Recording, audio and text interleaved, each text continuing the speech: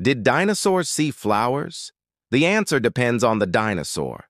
Big, scary predators like T-Rex saw flowers. Smaller plant-eating dinosaurs like Allosaurus never did. And here's why. You see, 100 million years ago, at the height of the Cretaceous period, there were tons of flowering plants all over the world.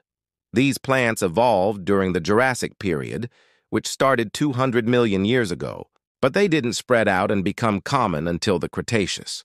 So any dinosaur that lived during the Cretaceous, like the trex, would have seen flowers. In fact, the trex might have even eaten them. But smaller dinosaurs like the Allosaurus lived in the Jurassic, before flowers evolved. So they never saw one in their entire lives. It's like they were in the Cretaceous, but just not in the Cretaceous. Okay, thanks.